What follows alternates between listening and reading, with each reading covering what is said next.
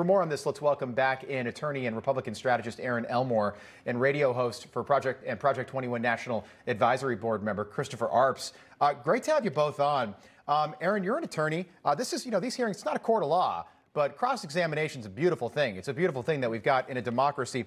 Both of these Secret Service agents, Tony Ornato and Bobby Engel, well-respected, stellar records, both of them, they have both offered to come and testify to refute that testimony from Cassidy Hutchinson.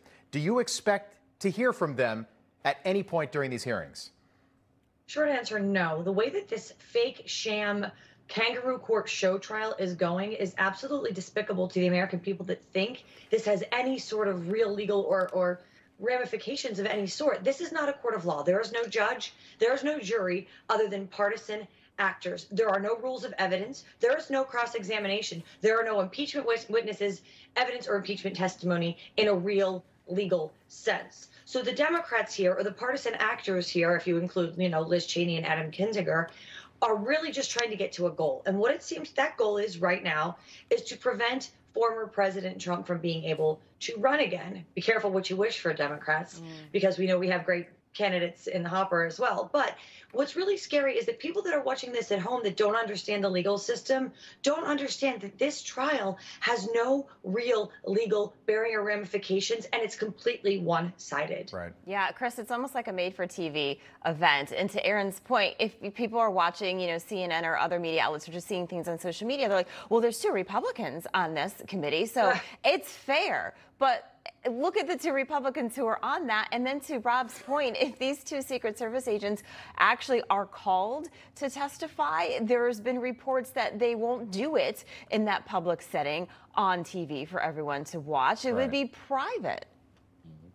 Democrats want to have it both ways. They want to say that this is just a congressional hearing. We're trying to get to the bottom of what happened on January 6th, that this is not a legal proceeding, but they want to use the so-called evidence that they have gathered from these hearings to refer this evidence, quote unquote, to the Justice Department to possibly prosecute the President of the United States.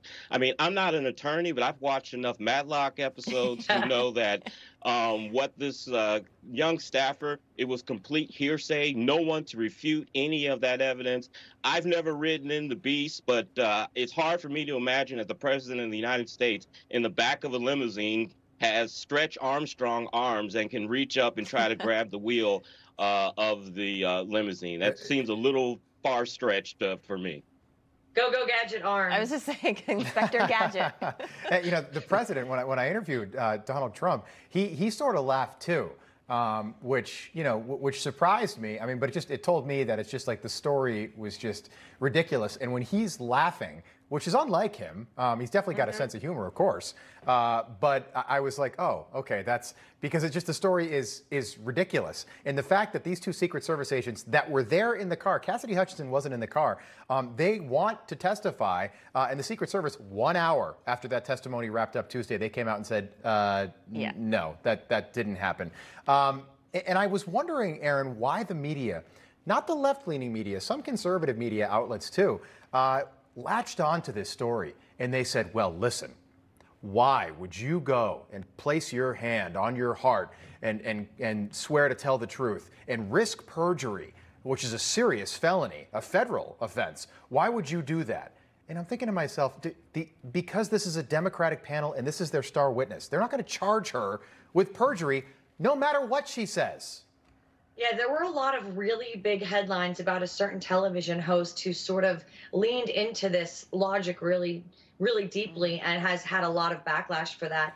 At the time this young lady was working in Washington, I believe she was a 23-year-old intern, and I've been quizzing some of the people I know that were in the administration, and they said she was always really eager to climb up the ladder, very opportunistic, was trying to push people like Larry Kudlow, who's so brilliant and so beloved, around. And then she was seen down in Palm Beach, sort of hanging around the Mar-a-Lago set, trying to see what scraps she could pick up post-2020. So honestly, these are some pieces of evidence that would be admissible in a real court, and of course not in this court, because it's completely biased and partisan. And for anyone on a conservative network to sort of not dig into who she is as a person and what her motives could be, and sort of that this isn't a real trial, it's a disservice to the American people and it's a disservice to their viewer. And by the way, it's a service to us here at Newsmax because it's going to get more eyeballs on these screens. Totally. Yeah. And Allison, we've talked about it. It's called Washington Eyes. And this happens in the swamp all the time. But basically, you're talking to somebody. Picture you're at an event or something, and you're talking to somebody, and this person's right in front of you, but you're looking over. Yeah, you're looking. Who's better? Who's better? Who can I move on to talk to? Just very quickly, I know we have to move on, but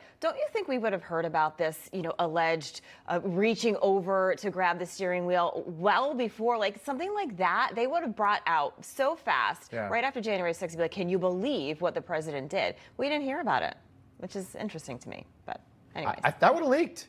Totally. Everything leaks. Take a listen to Liz Cheney. She was speaking at the Reagan Library a day ago. And Liz Cheney, again, she's going to lose her race in Wyoming for re-election. She's a member of Congress. She's on this committee. There are fake Republicans. Adam Kinzinger is retiring. It would be amazing if Jim Jordan and Jim Banks were on this committee, because I would love the cross-examination.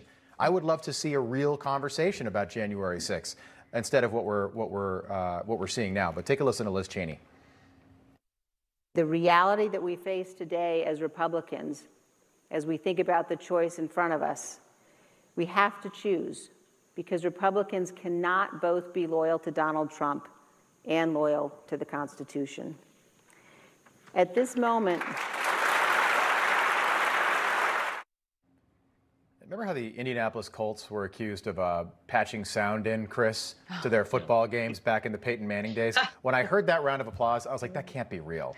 Like, did they hear what kind of a delay to it, didn't it? Yeah, it had a delay, and it sounded too perfect. Like they were like, yes, yes, the best thing I've ever heard. What do you make of that?